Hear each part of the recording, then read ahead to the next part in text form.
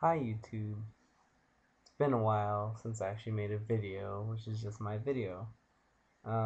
Essentially, I have yet to use this camera because I only have two little cassettes and both of them are filled up with memories I'd rather keep instead of lose. So, yeah, my family's little trip to, and when I mean I mean my family, then not my mom and dad, just me as dad and my fiance as a wife. So, our trip to Disneyland with little Ethan. So, I'm never gonna destroy that. That's always gonna be there.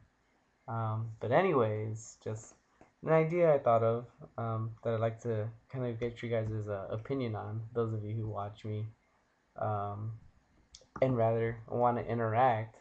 So essentially, I was driving on the way home, and I was wondering, what's your top five most played songs on your iTunes. Um, so I just wanted to give a quick little run through and kind of explain why they are that way. Most of the songs I listen to on repeat are songs that make me think a lot or something I play as I go to bed and I find really soothing. So don't be surprised that you start knocking out to some of these songs. First one up is Kings of Convenience Real Pop remix to I Don't Know What I Can Save You From. Let me have a little gander at it.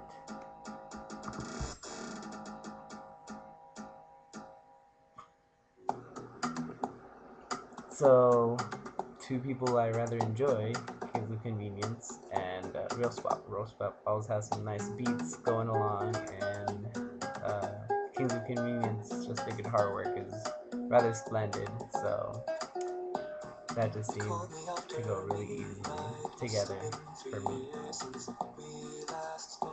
Oh, by the way, that's my engagement ring. Ah, viciousness. Rah, rah, rah. So nothing too special there. Beirut, Venice. The song is just the shit when you're trying to relax. I remember long nights at work and then driving home to this song in the rain, and it was really pretty awesome. So it's one of those Beirut songs that doesn't really play off of their big bandness, except once you hear the trumpets come in. So wait for that. But that's always fantastic. I've always been more of the electronic noise for Beirut, but I don't know, that's just my taste in music. Not to say the rest of the stuff isn't great. Beirut's just an amazing band.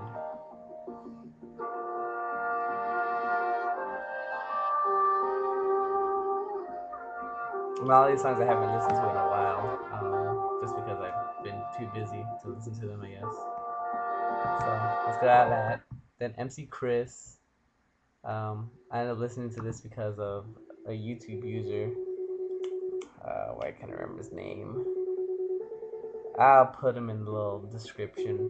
But he had this song as a self-portrait song, and just the way he used it with little beats, it ended up being a skip of his video. I'm sure. Oh, Corporal Cadet. If you don't know who he is, check out his videos. He's wonderful at everything he does. You got no face for your face? Yeah. I just got really into that song because of that video. Symphony of Sleep. Or no, wait. Symphony of Science. It's a Carl Sagan's audio clips mashed together to make this amazing song with this guy's original beats in the back. Featuring Stephen Hawking. But I really enjoy this song. I'm just a nerd. If you wish to make an apple pie from scratch, you must first invent the universe. Space is filled with a network of wormholes. I feel so weird every time I start singing the song. Everyone's like, what the hell are you singing? I don't think you should be singing stuff like that. And last one is my transition song, which it's helped me with a lot of just moments in my life where I really feel like I've grown in, or grown like a new set of skin, or just dealt with something really stressful or really amazing. So it's really gone through with all that, and with like, I don't know, I haven't had the iTunes on my computer for that long, but I've played the song 615 times, and I've only had it maybe like 2-3 months. So yeah, it's only 2 minutes 24 seconds, but this song just means a lot to me. It's Omar Rodriguez Lopez from the Solar Gambling album, and it's I don't even know how to say it. Poincare. Okay. Even I'm Spanish, but I can't say it. Here you go.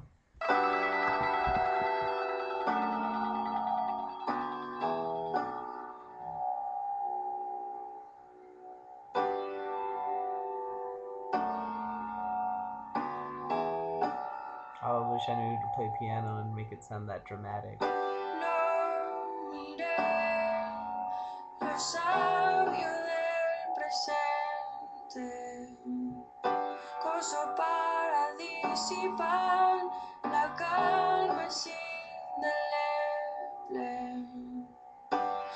No miré lo sabio del presente, coso para disipar. Now you know how people will say, that's probably not even the lyrics that are that important to me, because I just treat the human voice as another instrument.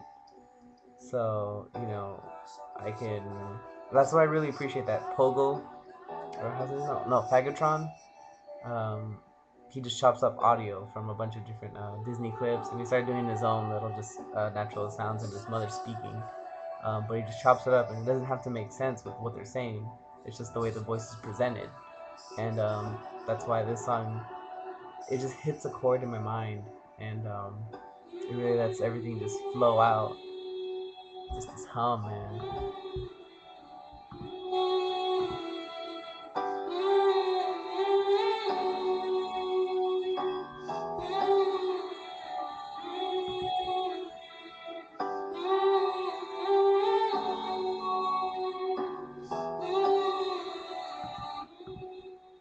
I think it's in part two that I used this hum, or my grandparents always used this little hum when I used to be a little kid, and when I'd be going to bed, and like I do it now, for my son. Um, I just hum, and it's just soothing, and then I think I've just grown off of that from what he presents in the song, and it's just an adult version of this comfort that I had as a child. So that song really means a lot to me. So that's it. That's 8 minutes worth of video. So essentially, yeah, if you want to partake, make a video response, or just post a comment of your top 5 songs and what it is about them that makes them your top. It may not be per se your own musical taste. It may be just some song that just went on playing on repeat for a while.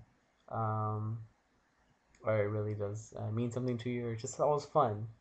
Uh, yeah, like Buddy Holly for me. It's such a kick-ass song. Anyways, hope you guys enjoyed this. No, really, I hope. I hope and pray, even though I'm not very religious.